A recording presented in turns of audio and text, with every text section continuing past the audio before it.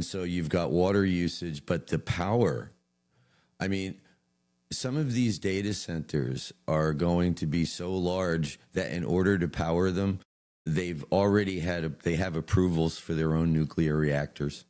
Wow. Again, in my collecting of data on AI and all the various things that are happening, the environmental impacts is part of it. Anyway, it's one of these like collection of these massive data centers.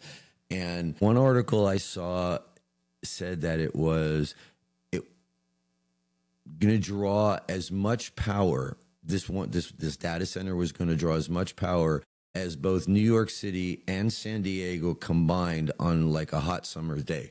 That's how much power one data center is going to be sucking up. And that is a mind-bogglingly large amount, of power. And you know how fragile the grid is already. How many times do the lights go out in your place?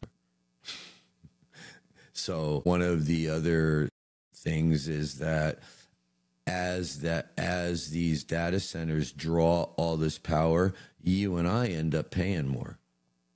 Like our electric bill. Our electric bill goes up because of what these data centers are doing. So, then you have not only the environmental, but then you have the downstream economic costs on the people that can least afford to bear it. You may not be using AI at all or much, and yet to keep the lights on and microwave your popcorn, you're paying more for electricity anyway.